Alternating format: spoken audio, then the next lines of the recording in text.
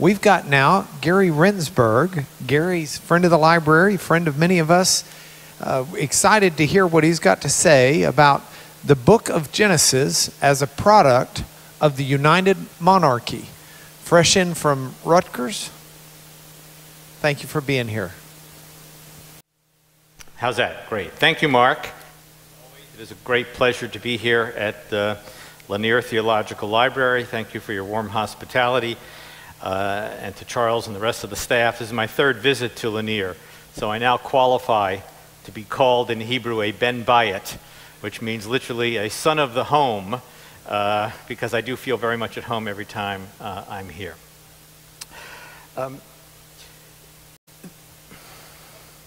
The year is 1593, CE, that is, not BCE. We will get to the BCE period soon enough, but for now let us stay with 1593 CE. The scene is a tavern in London. The following 7 men are seated around a table: Shakespeare, Marlowe, Johnson, Donne, Spencer, Bacon, and Raleigh. If the movie Shakespeare in Love helps you imagine the scene, great. There on the spot, these 7 men create modern English literature. What led to this moment in time in 1593 when, in my little fantasy world, these 7 individuals launched the great enterprise known as modern English literature? Let us review the events of the previous century. In 1476, William Caxton brought the first printing press to England, allowing for the easier production of books and the spread of literacy. In the 1500s, the Renaissance reached England, and with it, the rediscovery of the classics of Greece and Rome. The study of biblical Hebrew also flourished, especially with the establishment of the Regius Professorships of Hebrew at Oxford and Cambridge under the auspices of Henry VIII, positions which continue down to the present day. In 1588, the English defeated the Spanish Armada, and with that event, England became the dominant political and military force in Europe. It truly was an age of glory for England. 15 years before our 7 men are sitting in the London tavern, Francis Drake circumnavigated the globe, claiming lands on distant shores for England, including present-day Northern California and Oregon. All of this created a new England. And ruling over it all was Elizabeth I, whose long and successful reign fostered the arts. The Queen herself, in fact, could read or speak 6 languages, including classical Greek, Latin, and Hebrew. Fun fact, Elizabeth's Hebrew tutor was Antoine Chevalier, who later would serve as Regius Professor of Hebrew in Cambridge. Her fellow student was Thomas Bodley, who would go on to found the library of the University of Oxford, which still bears his name. The connection between political power and the flowering of the arts is a well-established one in world history. Classical Greece, Imperial Rome, medieval Spain, 17th century Holland, Napoleonic France, England's second go-round under Queen Victoria, and 20th century America. The height of these countries' political and military power corresponds to the height of their artistic, creative endeavors. A new religion was a swirl in England. Elizabeth's father, Henry VIII, had broken with the church in Rome and had established the new Church of England. The new church became even more firmly established under his daughter Elizabeth, whose anti-Catholic stance characterized her reign. Within a year of ascending the throne, she oversaw the Act of Uniformity, requiring the use of the Protestant Book of Common Prayer. She removed all the Catholics from her Privy Council, and she established herself as the supreme governor of the Church of England.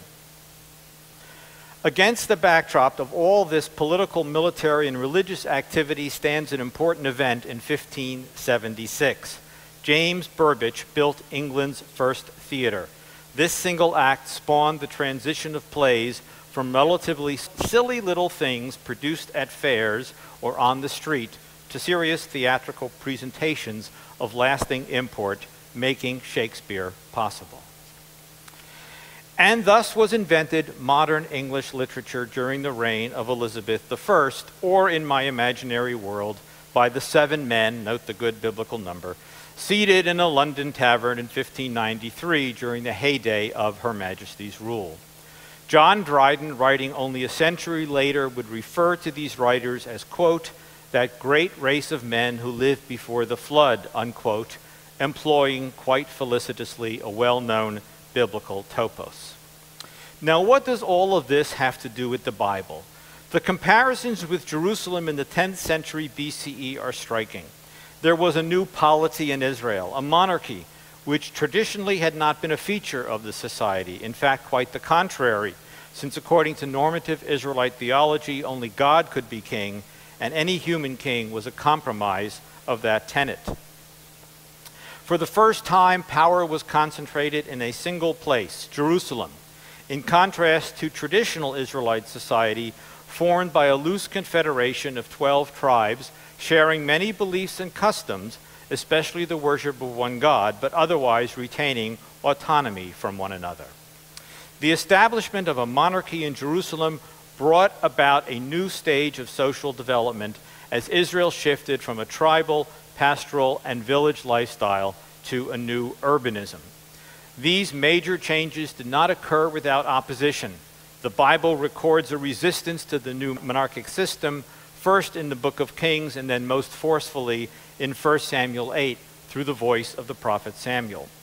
But the liberals of the day, if we can call them that, won out, and Israel moved to a monarchy, first in the person of Saul, a transitionary figure, and then in complete fashion under David and Solomon, by which point human kingship was a fait accompli.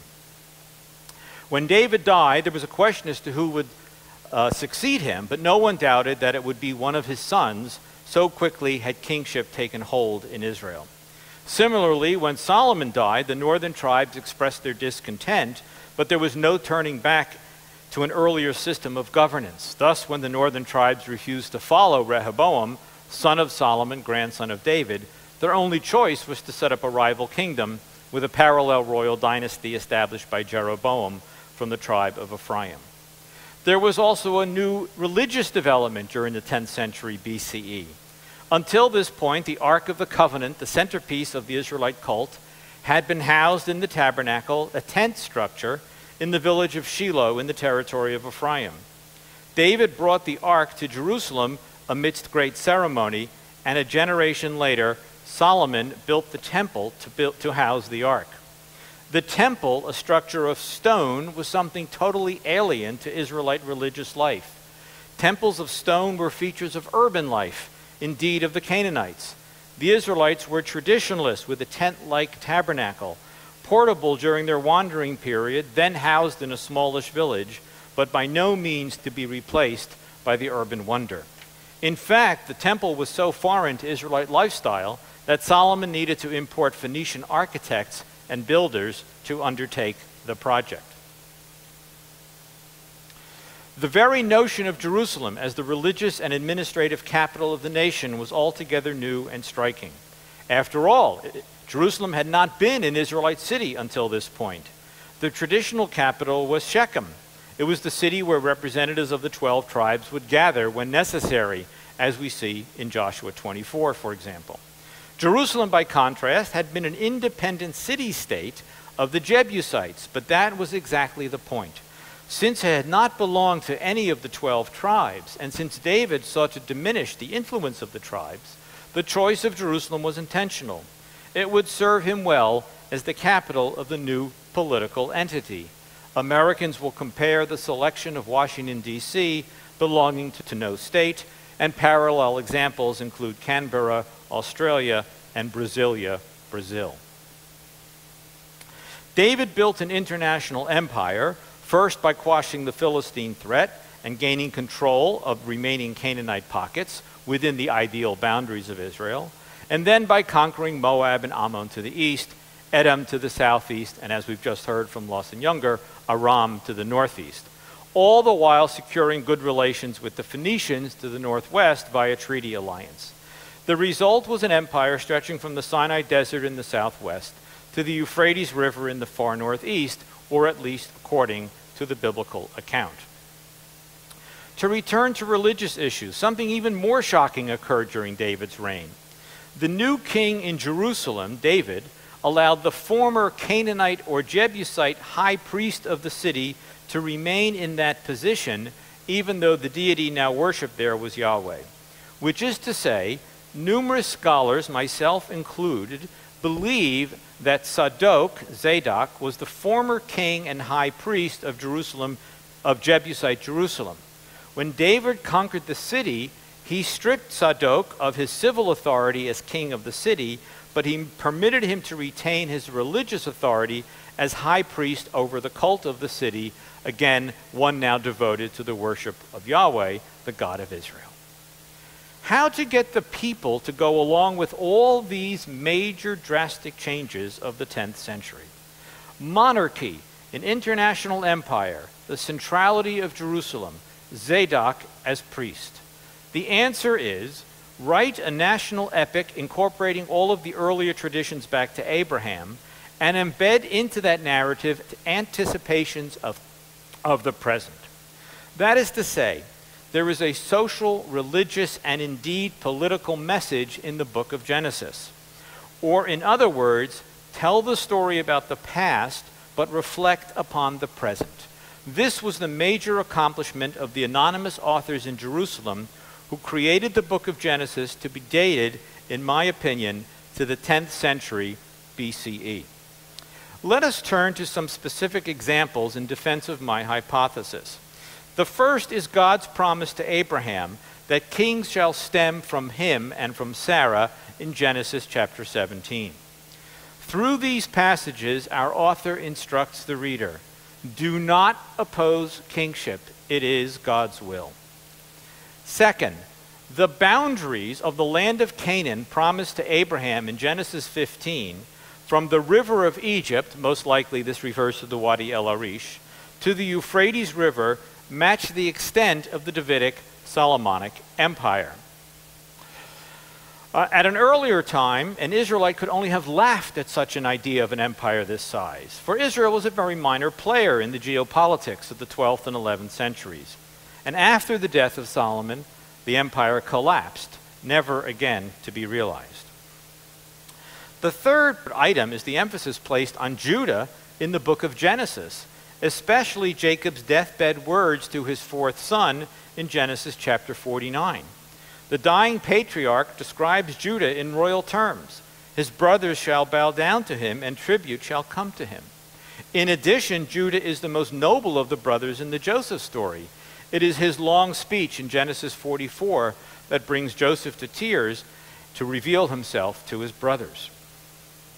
These three items converge to demonstrate that the book of Genesis, or at least its greatest part, derives from the 10th century. The anonymous author responsible for this masterpiece of literature told the story of Israel's patriarchs, but that story is at all times refracted through the prism of the present. God approves kingship, which is to reside within the tribe of Judah, and the boundaries of the realm were preordained in hoary antiquity. Or to put this in other terms, the story of the patriarchs is narrated, but the shadow of David and Solomon is evident throughout. This technique is well known in world literature.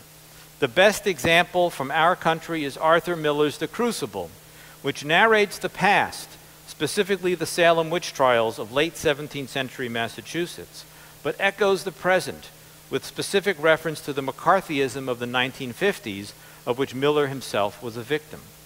Or to take an example from film, the movie MASH, released in 1969, tells the story of American troops during the Korean War, but in essence it is about another land war in Asia, the one still raging at that time, the one in Vietnam.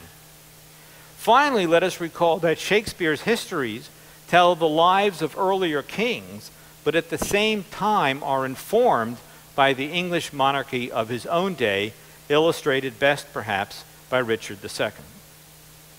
Having established the main point about Genesis and its connection to the Jerusalem court of Kings David and Solomon, let us look at additional details in the text that support our hypothesis. As noted, David established his rule over the small kingdoms to the east. The author of Genesis reflects this by relating the ancestors of these nations to the family of Abraham. Moab and Ammon are descended from Abraham's nephew Lot, while Edom is descended from Abraham's grandson Esau. In addition, note that Isaac's blessing to Esau in Genesis 27 foretells a time when Esau, that is to say Edom, will throw off the yoke of his brother, that is to say Israel, exactly as 1 Kings 11 records in detail how Edom rebelled against Solomon towards the end of his reign. Jerusalem is alluded to in the book of Genesis in several places. Consider Genesis 14:18, with our attention drawn to Melchizedek, the king of Salem, short for Jerusalem. This episode includes the important detail that Abram tithes to Melchizedek. The message for someone in 10th century BCE Israel is clear. Do not object to tithing to the new Canaanite king priest who supervises the cult in Jerusalem, namely Zadok, for it is something that Father Abraham did in the distant past already to Melchizedek. And note that the two names of these two figures include the same root, tzadi dalet kof, tzadak, to be righteous, thereby further solidifying the connection. A more subtle reference to Jerusalem occurs in Genesis 22, in the famous story of the Akedah, the binding of Isaac. Here we encounter the earliest reference in the Bible to the expression Har Adonai, the Mount of the Lord, which in every other attestation refers unambiguously to Jerusalem or Mount Zion. Later Jewish tradition would make this explicit, claiming that Mount Moriah is the spot on which the temple was built. The author of Genesis 22 makes the same point, but much more subtly. Moreover, while Abraham builds altars in a variety of locations throughout the narrative, only here in Genesis 22 does he sacrifice. The point could not be clearer. The ram caught in the thicket would be but the first of countless rams sacrificed on that spot. The third allusion to Jerusalem in Genesis is the mention of the Gihon spring in Genesis 2 as one of the rivers of Eden. This is the name of the large spring in Jerusalem, as Jane discussed earlier, the city's largest water source by far, whose presence makes life in that place possible. We must, of course, disregard the geographical impossibility of the confluence of the Tigris, Euphrates, and the Gihon, but that is beside the point. We are dealing here with the transfiguration of a myth, which has the great life-giving water sources of the world flowing together, including the main water source of Jerusalem. The author of Genesis, faced with a people unaccustomed to ascribing any special quality to the city, embedded into his narrative these passages: the Melchizedek episode, the reference to the Mount of the Lord, and the mention of the Gihon, in order to demonstrate the centrality of Jerusalem. A dominant theme in Genesis perceived by everyone who reads that book is the motif of the younger son. This is Lawson Younger's favorite part of the Bible. What lies behind this repeated motif? To my mind, these stories are a reflection of David as the youngest son of Jesse and of Solomon as the youngest son of David. The author wishes us to know God indeed favors the younger or the youngest son. Yet another theme that dominates Genesis is fraternal strife. Once more, we can point to the present conditions of 10th century BCE as the background for this motif. In fact, in a rather severe way, because Absalom kills Amnon and Solomon arranges for the killing of Adonijah. Moreover, the familiar tale of Cain and Abel now comes into greater focus, for a very specific lexical item connects this story to the book of Samuel. Note that Cain kills Abel basadeh, in the field. The same word occurs in the mouth of the wise woman of Tekoa in her elusive account to Absalom's slaying of Amnon. All of this evidence, to my mind, demonstrates that the book of Genesis is a product of the 10th century Jerusalem. The author or authors narrate the past, but the composition reflects the present.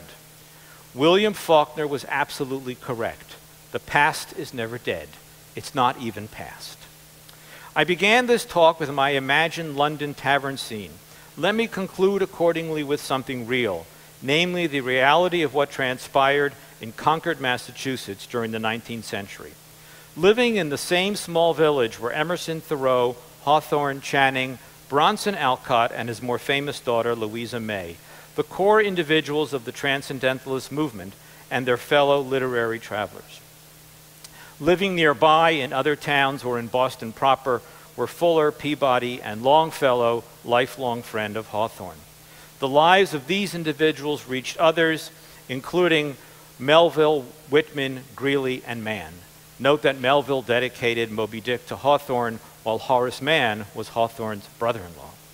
Without diminishing the work and influence of others, one may rightly claim that this remarkable group of writers created American literature during the middle of the 19th century. In fact, one may make an even greater claim: they created America. Consider, for example, Emerson's poem, Concord Hymn, and Longfellow's poem, Paul Revere's Ride, with their evocations of the Revolutionary War. What led to this moment in time in the middle of the 19th century, which allowed for this circle of people to create the great enterprise known as American literature? Simply stated, the United States was coming of age, and with this advance came its new national literature centered in Concord, Massachusetts. Due to the anonymous nature of ancient Israelite literature and Near Eastern literature more generally, we cannot know the names of the individuals responsible for the creation of the book of Genesis. But in some way, I like to imagine a circle of individuals akin to our friends in a London tavern, or to the Transcendentalists and their literary heirs in 19th century Concord. And these individuals, during the 10th century BCE, collectively created the national literature at the heart of ancient Israel. Thank you.